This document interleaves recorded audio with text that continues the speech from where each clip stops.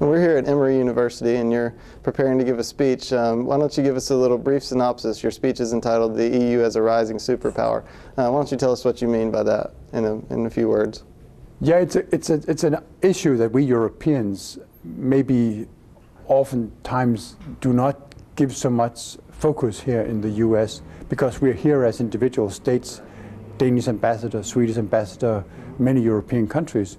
But what is happening in Europe these decades is, I think, really important also for the United States businesses and citizens to understand, and certainly students at an advanced university like Emory should know that European Union, as we call it, not the European United States, but the European Union is trying to be a growing superpower on the world scene.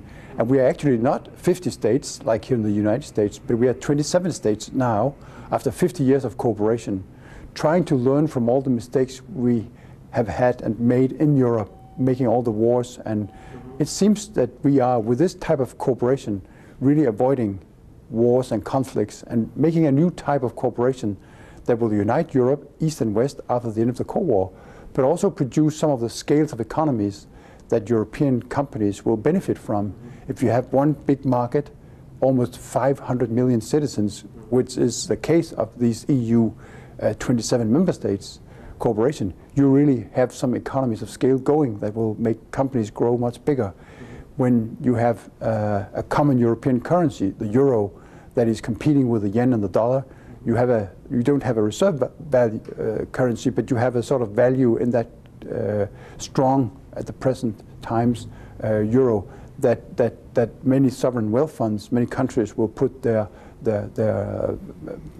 currencies in, and we get easier, I think, trade within Europe because of that one common currency.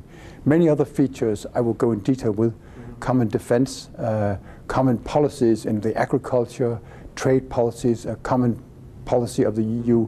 So we act as an entity, EU, that is vis-a-vis the United States, but also vis-a-vis Canada, or EU vis-a-vis China and Russia.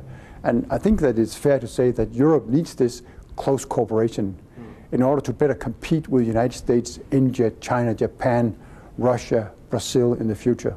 Is there any fear from, say, smaller countries like Denmark that increasing integration will lead to a sacrifice of national sovereignty? In the case of, say, the financial crisis, how has Denmark fared in that, and how has that fit into this fear of the sacrifice of sovereignty? It's true that when you do this type of very close cooperation between 1,000-year-old states like my own Kingdom of Denmark, with other European states and powers, some of our former adversaries, then there is this pooling of sovereignty, this strong cooperation that to some extent limits the national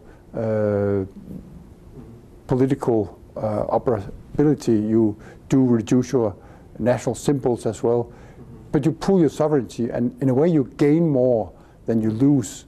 And I think that's the understanding by many European citizens and countries that by sharing our sovereignty, by adding it together, by pooling it, we actually can easily be of real value and importance on the world scene. But we can also grow our countries stronger and better in our member states. So the advantages of taking away all the customs between ourselves, all the trade barriers between many European countries have really given us a growth and a wealth and an affluence in Europe that we couldn't have gotten as easy with all these hindrances. So making this European Union, for example, without passport control, you facilitate people's transport between the different European states like you do here in the United States. Nobody would dream of presenting a passport or having customs and passport control between the different states. It would hamper circulation for persons, transport for goods and services. So it is really important for us Europeans to realize how much we can gain through this cooperation. But you're right, there are limits to how much sovereignty we can share and how easy that is going. Most Americans probably know that we are trying to produce a new treaty for the cooperation inside the European Union these years, so-called Lisbon Treaty.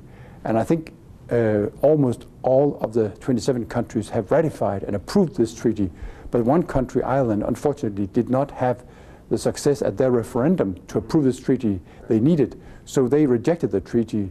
So as of now, we're in a little bit difficult situation because we all need to ratify this treaty before it can enter into force and be valid for all of us. And so it's really democracy at work. Ireland is a good European country. We Danes love the Irish because they joined the European Union with the United Kingdom and Denmark in '72, and we really have great sympathy with another small country that has come a long way in their economic political development inside the European Union. But we also have to accept that they have their political processes, and unfortunately a majority of their citizens wanted to reject that new treaty. We have it already approved in our parliament, and we are grateful for that, but we have to find a solution for the Irish citizens and the Irish state so that the European Union hopefully rather sooner than later can proceed with its integration and tying Europe closer together. Your question about the financial crisis, I think, is also very important. We Europeans have, I think, brought about quite a lot of regulation, maybe more than here in the US in general.